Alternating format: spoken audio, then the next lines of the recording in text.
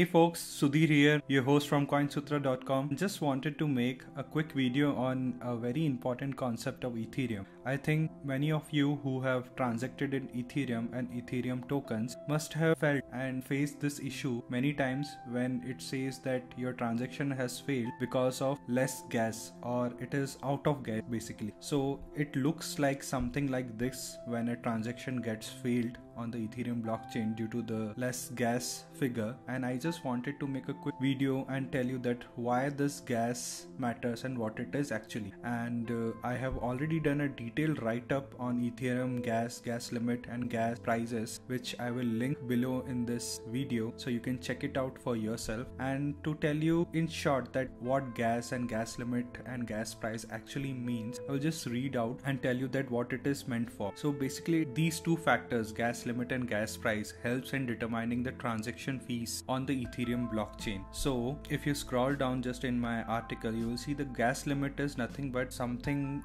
which is used as a fuel to run that particular smart contract so that that operation is completed, and the price that you pay for that fuel is measured in gas price, which is in GUI. And I will tell you a tool which you can always use as a reference so that in future none of the transactions will fail. So let us see that tool. So this tool is available on the website EthGasStation. So basically this website is not developed by Ethereum development team, but there's some Ethereum guys who really like this project. They have developed this tool. You can use EthGasStation tool to measure how much gas price and gas limit you should pay, and you can see that in what time your transaction will go through.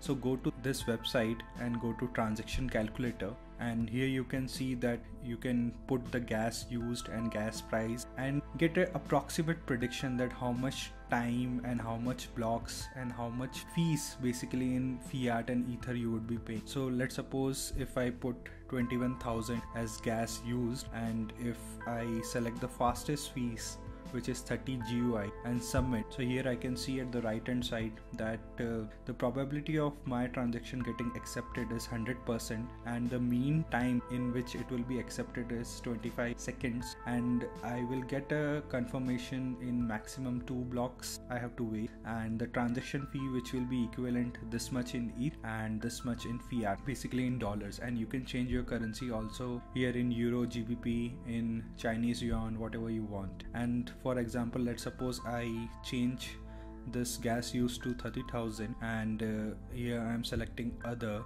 and I am selecting here gas price is 50 GUI and submitting. Then also I can see that how much time and how much block and how much fiat fee I will be paying. So I would recommend that not to pay too much fees and always use this kind of prediction tools. For example, let's say if you are putting less than 30 GUI, so let's suppose we put 20 GUI and see how much fees it will be deducting from your ETH balance and how much time it will be taking. So you see that there is a chances of 94% your transaction will get through, and hardly you will need to wait 25 seconds, and mean block time would be 2 blocks. And if I put even less, 10 GUI, so you can see that the gas price and the percentage would be 89, and the mean confirmation time has not really changed, and the fiat fee has decreased. So this is a good tool to quickly check whether the right gas is paid or not and right gas limit is used or not. I will put the link of this tool and my tutorial in the description section of this video. Feel free to check it for yourself, and that's all from my side, and I will be back soon with a new video tutorial from CoinSutra. Bye bye.